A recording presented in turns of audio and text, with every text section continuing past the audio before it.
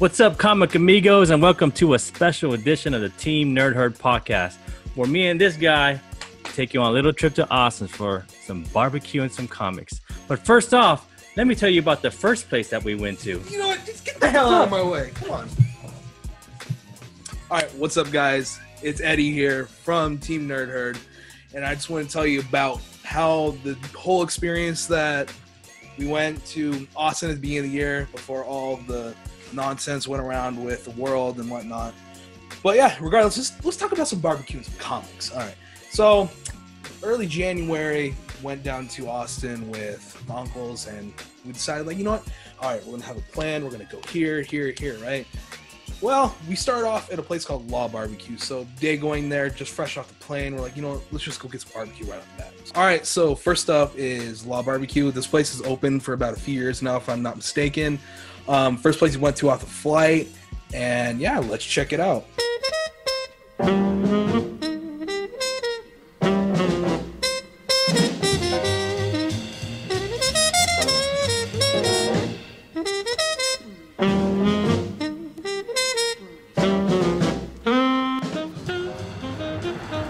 We out here, baby. Barbecue first, Funko Pops later. So, here at Law Barbecue, you can literally buy yourself some shampoo, and you can buy yourself some barbecue. You need some wine over there, beer over there. Hell, they even got candy bars over there. No, I want some shampoo and barbecue. Shampoo and barbecue, let's do it.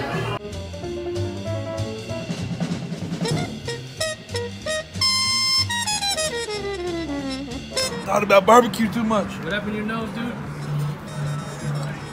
Thought about barbecue too much. Man, that's good. Eddie boy.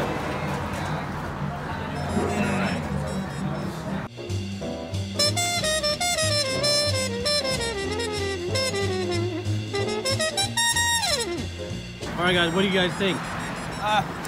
Thought the barbecue was pretty all right. Brisket was a little too spicy, kind of numbed out the flavor of it. It was chopped up. It wasn't regular brisket, so I'd probably give this a solid 7 out of 10.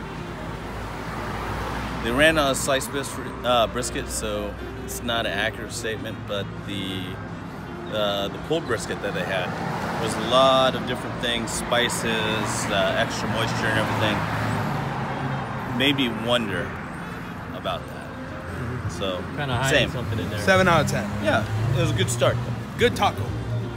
Good taco. Good taco. Hey, All right, guys. So the food aspect of it was, so brisket, I wish that we were able to get the actual, freshly cut brisket, because I guess we showed up too late. We ended up getting this chopped brisket. It was pretty good. I'm not going to lie. But the thing that really dampened it for me, the experience, would have been that they used like a really weird, awkward pepper sauce, pepper rub, something on it. It really masked over the natural beef flavor of it. Though, for what it was pretty good. So that potato salad is really good there. Had it as well. But yeah, no. Also, the sausage there was actually pretty good. Really meaty, really juicy. Had a really nice earthy tone to it. And yeah, it was pretty good. At the end of the day with Law Barbecue, we ended up being a little disappointed. So we packed up with our sad selves and we decided to drive down the road. Not even, I think, a quarter mile down the road, we ran into this place called Veracruz, which is a food truck out in Austin. What they're all about is about organic, so organic taco shells, organic meat, organic eggs. Really cool. Nice little food truck just stationed right in the middle of Main Street in Austin, Texas. You guys definitely need to check it out. So let's go ahead and check it out. So we just went to Law Barbecue, and a little disappointment. So we decided to go to Veracruz, a nice little place just down the road. We heard about it. Let's go check it out, baby. Hello. Could I get one migas sodas and nuggets, please? Do you want a flour or corn tortilla? Corn, please. Okay. What else? What's your guys' most popular drink? Drink? Yeah. We don't sell drinks. Just say bottled water, can of Coke with Sprite with appropriate size. I'll just get a can of Coke. Okay. I got the La Reina. Mushrooms and all natural carrots. What'd you get, dude? the original is good, man. This might be like a daily thing for this day. It's good. Yeah, I want to try the green sauce. Go for it. Well, we gotta get We'll just get about 4 of those to go. On the way out, yeah. Yeah, for the taco, late night tacos. Late night. We gotta get some tortillas. Yeah. Oh man. Okay, so the really cool thing about here that these guys really emphasize on with their organics is that their breakfast tacos were out of this world, you guys. After the disappointment of what La Barbecue ended up being was that we decided, you know what, let's go try this place out. We've heard about this place too. And we ended up going, oh man, just nice tenderness of the meat with the egg, the cactus that was in it. It's like a nice refreshing taste after having that really heavy meat. And I tell you guys, delicious doesn't even begin to explain that. I just sat there, I'm just like, mwah, beauty. So we got the migas originales. It's egg, tortilla chips, avocado, cheese, so tomato. Oh, look at that. Boom, look at that. Great. That's right there. All right, I'll put a little bit of sauce on it. Let's give it a nice bite. Boom. Is this one gonna make your nose bleed? I think it's gonna send me a little bit to heaven. That's so good. Nice, creamy, crunchy. Sounds like good sex. I say it's better than sex. All right, so what ended up happening after we went to Veracruz is that I was just sitting in the back of the car minding my own business. And my uncle is just like, hey, man, you got that shaggy hair, bro. Like, come on, look at you. You look like you're homeless. And I'm just like, excuse me, man. Wait, what? So we ended up going into downtown right next to the Capitol. And we're just like, what the hell? All right, we got this nice haircut place. Went inside. Oh, God forbid. These ladies, they were so nice and so accommodating to me. Just bullshitted the whole time about, hey, this guy's from California. You know, he's over here having our barbecue and stuff like that. Just started talking about the most random things. I ended up getting a haircut that was actually almost exactly like this. A nice fade, you know, 2 on the sides, a nice thing on top. The car. And she got the, she got the hammer. Okay, so one of the cool things I really wanted to tell you guys about is this block in Austin that is just nothing but comic books, anime figures, toys, and all this stuff. It's just in the actual downtown portion of Austin, there's just a little block, like probably like 100 feet by 100 feet, where it's just nothing but shops dedicated to the nerd trend, you know how it always is. But the one I wanted to emphasize a lot on is Austin Books and Comics. So we always go to Comic-Con. This is Barbecue Con, but we can always get a little bit of Comic-Con in our lives right here in Austin, Texas, baby. Outlaw Moon, Guzu Gallery, Austin Books Comics, really dope place. Always check it out. Hella good. Guys, this place is really cool. Had a bunch of like not just comics and figures, but they actually had art pieces that people have done. My favorite actually had to be a Daft Punk Samurai edition, which is like a foil, metal, and all that cool stuff. Found some gems from like Final Fantasy, I think 8, which is Odin, which is like a 19 or 2002 figure that was like there. Really cool. Just walking in there, just seeing all the toys and the comics that were just there. We're just like, wow, man, look at that. Oh, that's cool. It's just really cool just to see how much you can just go anywhere and there's somewhere to cater to, you know, the nerd trend. I don't really particularly have the most accessible areas where I can go look for like nerdy stuff, but it was really cool to go there and just be like, oh, hey, this hole in the wall place over here, damn, that's just all nothing but comics. Going around the corner, comic shop, toy shop, comic shop. And you're just like, what? So I thought that was pretty cool, guys. So I hope you guys check it out. Austin Books and Comics.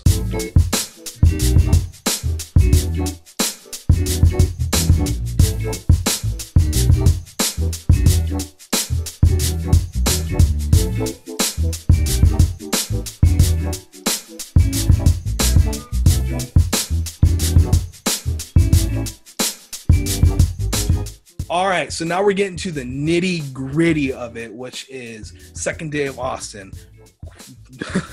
Disappointed from the first day of the barbecue experience, made up with the tacos and also the comic book shop, right? So second day, we ended up going out to a place called Louis Mueller Barbecue out in Taylor, Texas. So Louis Mueller was the actual, like, people call him the godfather of barbecue around the Austin area. The guy that taught the guy who owns Law Barbecue, taught the guy that owns Franklin's, which I'll get to in a little bit. But going into that place and just seeing the actual charred wood on the walls, the smell, the smoke just tingling against your nose, you just knew it was going to be a great time. And also there wasn't really that much of a line. So you're just like, what? No, this can't be. And yeah, well, actually, guys, check it out for yourself, which bada bing, bada boom, here it is.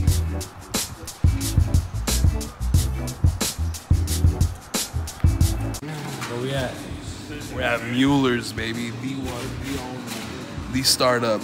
Anyone in Austin, they had to go through this guy to get where they're at. We're going to do some beef ribs. We didn't get any beef ribs yesterday. Hopefully today's the day. Let's kill it, baby. Let's get it.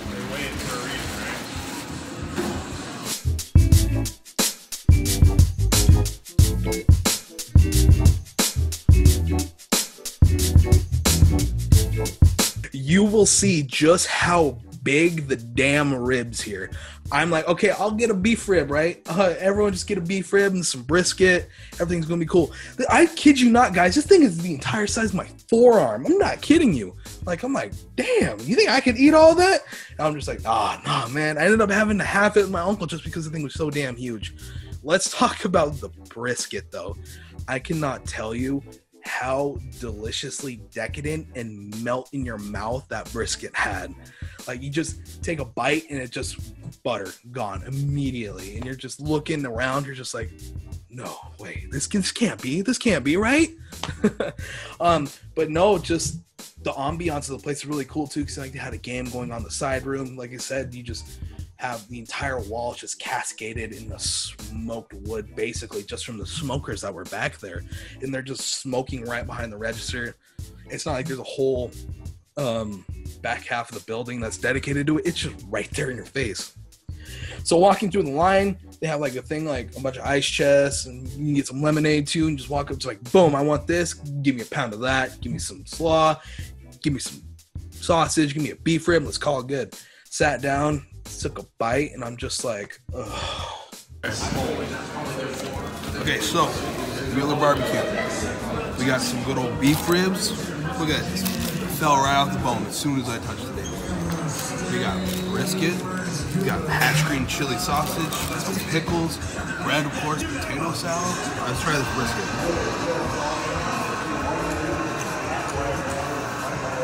Now that's the taste of Texas. I want it. No, there's no overshadowing this, no spices, just the nice, beautiful, juicy meat that you want when you come to Texas for barbecue. Louis Mueller, killing it. Yeah, I ordered too much. Eddie fucking killed his shit, and he ordered as much as we did. More. And we're gonna take this home, and it's the beginning. It's gonna be all day. Oh shit! That's a Mueller beef rib. Humongous. Look at dinosaur leg, bro. Dinosaur something.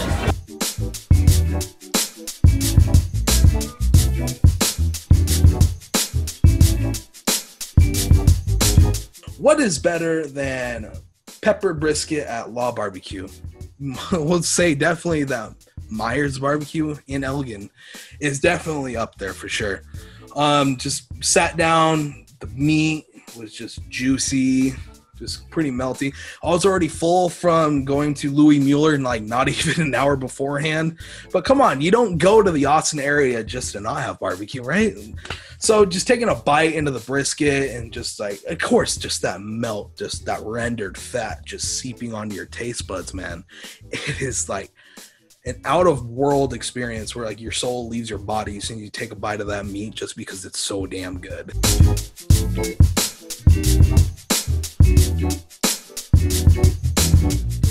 The one, the only, the GOAT, the one you go to Austin, Texas for, Franklin Barbecue, guys. So on a nice, crisp January morning, you know, you can walk out at 7 in the morning, put your chair down. There's already about 100 people in front of you. You're like, damn, I didn't expect so many people to be out here already. You just sit down, have a nice cup of coffee. Thank gosh for the trailer that's right next to it that they just serve coffee and other drinks out of just so you can sit and wait. Franklin Barbecue. These guys are the go-to when you think of Austin barbecue. Not only that it's just the name, it's also the reputation for the meat they have. And I will get to that in just a few seconds, actually, guys. All right, welcome to scenic downtown Texas, Austin, Texas, actually. So welcome to the one and the only Franklin Barbecue. New building burned down about a couple years ago. You know, as you can see from around me, all the people already here. We got about 2 hours until open time. So this is regards to some of the best barbecue over here in the country. But we'll see exactly. You know, brisket's always a hot item over here. Always probably get a pound of that. Easy money right there. Last full barbecue day. Gotta get it. Have fun. Chilling with uncles, having some brewskis at 9 in the morning. What else could you ask for? Barbecue time.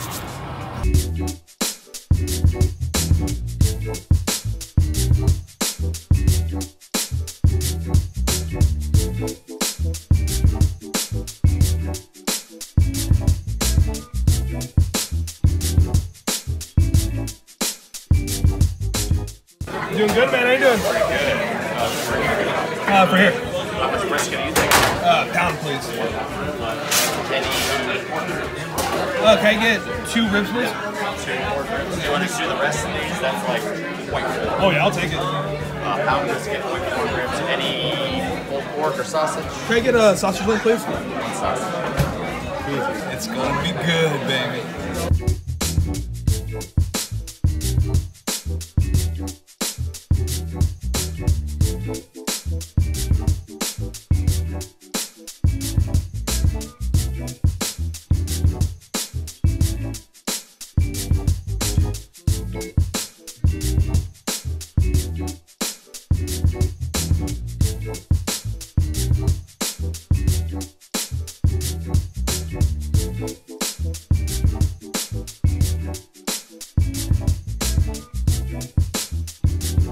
All right, so we're here at the great Franklin Barbecue, guys. Look at all this meat right here. Look at all this deliciousness. It's got some bread, some sausage, pork ribs, brisket, potato salad, some tart. But we all know what we're here for. And look at that. I can't even pick this damn thing up without it ripping. Look at this beautiful, moist, peppered. Look at that smoke ring right there, guys. Look at that juice.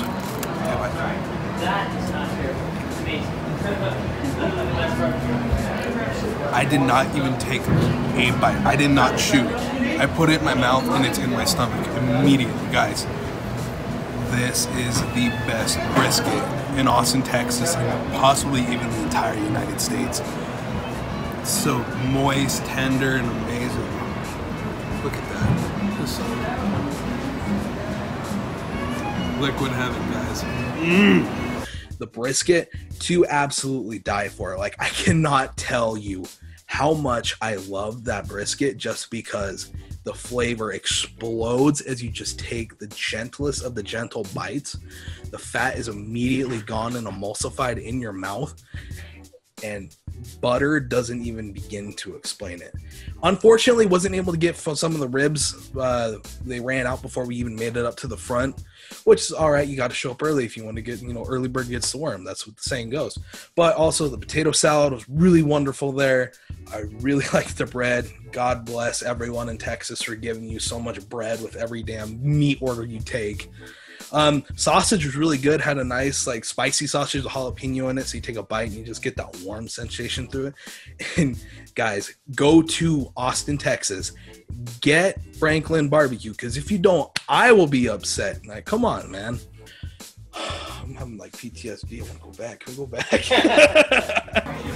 Franklin Barbecue. Barbecue so good, make you want to slap your mama.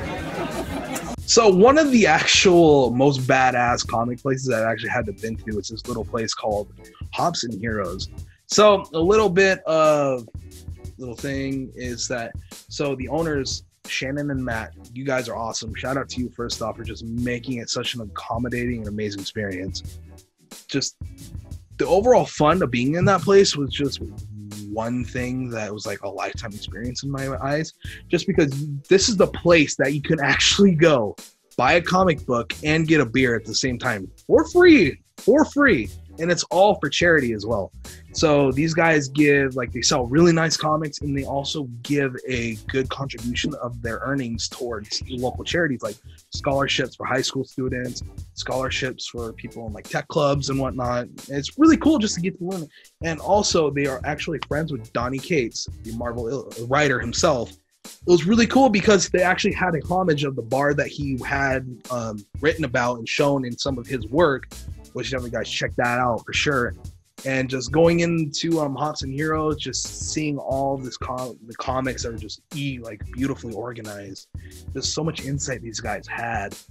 Just goes to show you that there is a lot of love for comics and anything that is geek culture in Austin. So guys, Shannon and Matt at Hops and Heroes, check those guys out. Get yourself a comic, get yourself a beer, and have a really lit time.